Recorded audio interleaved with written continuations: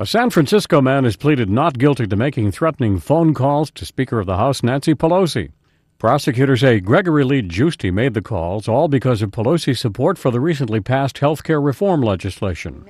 He's charged with making at least 48 calls to Pelosi's San Francisco and Washington offices between February 6th and March 25th. Officials say on one occasion Giusti got through and actually was able to talk to the Speaker. On Monday, he entered his not guilty plea. He is currently held without bail. This is not Giusti's first time accused of making threats.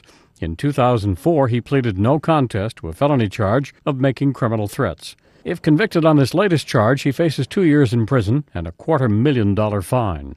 Brian Thomas, The Associated Press.